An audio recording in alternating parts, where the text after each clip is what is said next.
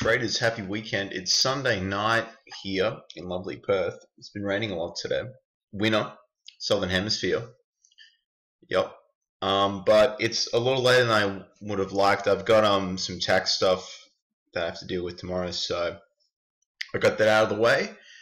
And now just time for some backtesting. I forgot the laptop. I was working during the day yesterday, and I didn't bring the laptop in to do the back test, but I've noticed that obviously with the background noise at the airport, it's not really the best, so it's probably not the end of the world. So we'll do look, we'll do 3 months. I would like to do 6 months. We'll see how we go time wise, but it's a Euro USD 4 hour. It's a Bollinger Band method. Look, I like to call it the banana split method on the forum. I call it banana split method mainly because I guess when you're doing this stuff, and for people that do back tests, psychologically it can be just a little bit tiresome. So I think, let's do some banana split testing. All those happy memories come back of banana splits and everything. And yeah, that's why I call it that. And I mean, again, it's sort of, when I come to a setup, it's sort of, this needs to go for a buy, this needs to face northwards, this is southwards, it's sort of splitting. You got the midline in the middle, the banana. Well, no, the ice cream. The ice cream's in the middle. Yeah. Anyway, shit. Let's focus on the back testing. So over the 4 hour chart, I just like to bring up the daily. Are these period separators as well? Okay.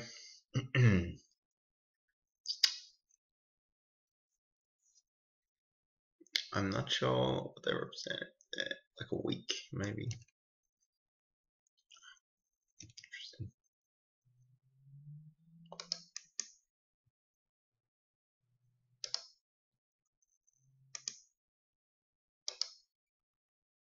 Okay, let's do this. So really, if I look at the daily, nothing much has happened. So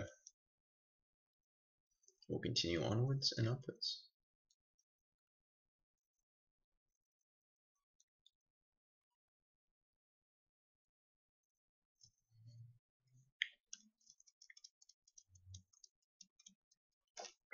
Okay.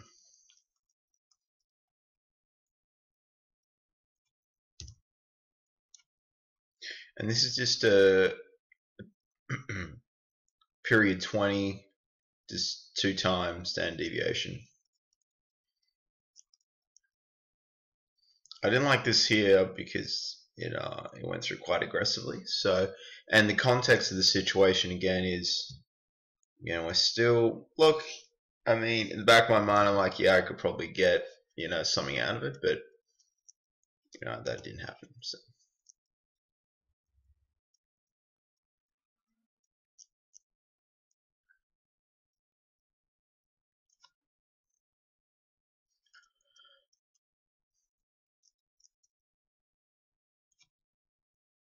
This is just a 55-day moving average and a 200-day moving average, so I'd like to see that above that.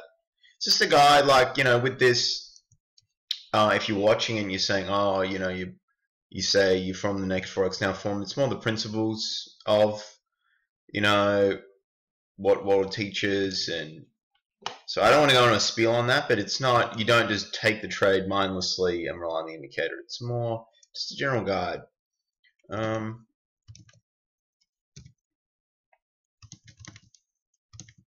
So a bit too close now. A little frustrating because it's starting to emerge a little bit, but yeah, we won't take that. Okay, so it's respected a little bit.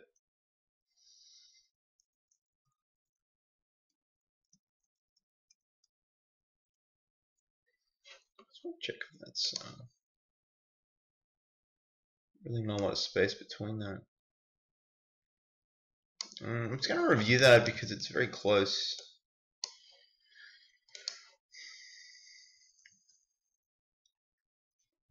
Okay.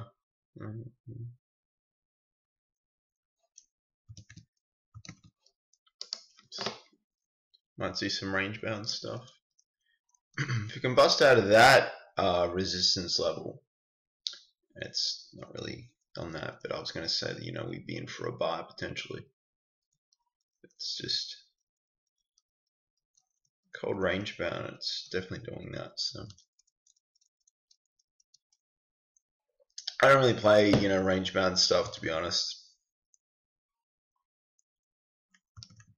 I guess because when that happens, you're like, psychologically you're a bit,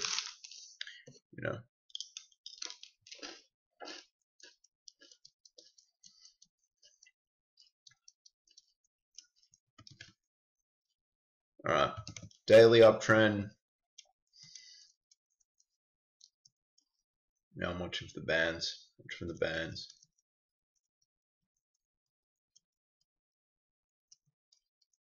Come on, to be good. You should just be nice. A pretty big weekend, actually.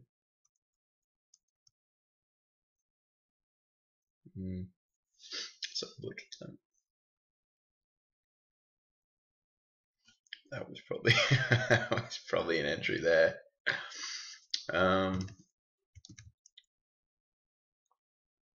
Let's see.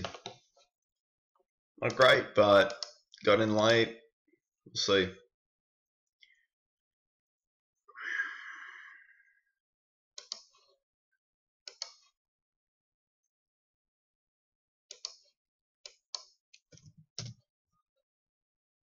This is my first trade. I haven't actually tweaked the data center settings, so I'm assuming it's going to be. I don't know my calculator. What is going on? Come on, man.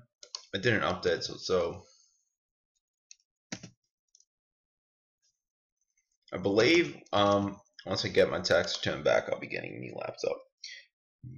I think I'm going to get one. There's a little stylus thing you can draw on the screen, which would be good. Oh, it's updated a little bit. Okay. Woo.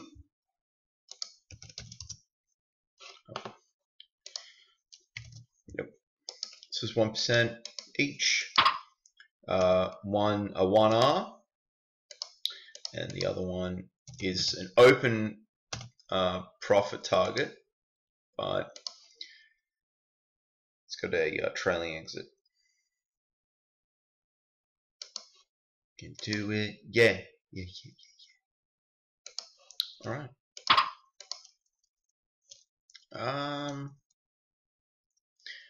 Look, I'm using a little more discretion when it comes to. I noticed on the pound USD, I have a rule if it doesn't trigger within the next 2 candles, but that wasn't too bad. Get blasted.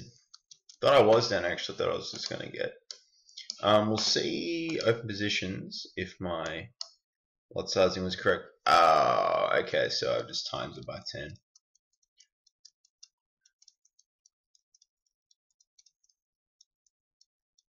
I'd see I'd be closing out, now.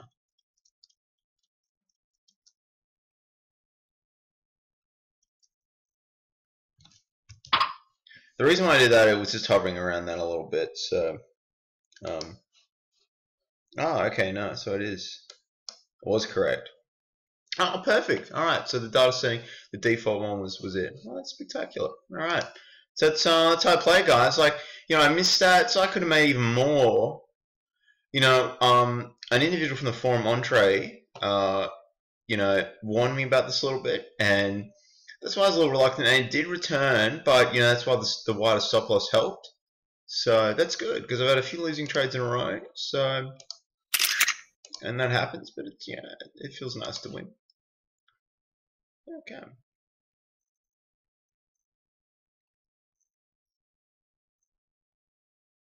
Oh, and that's 1%. Okay. All right. Perfect. It's good.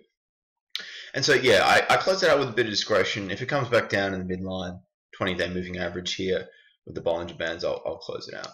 So that was good. Hey, Timmy Sykes. He is putting up some good videos.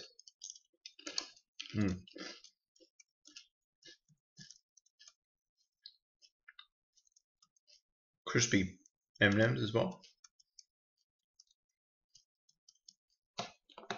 Probably not the most professional thing to eat them. Well, I'm back testing. I'm not trading. Doing some research and development.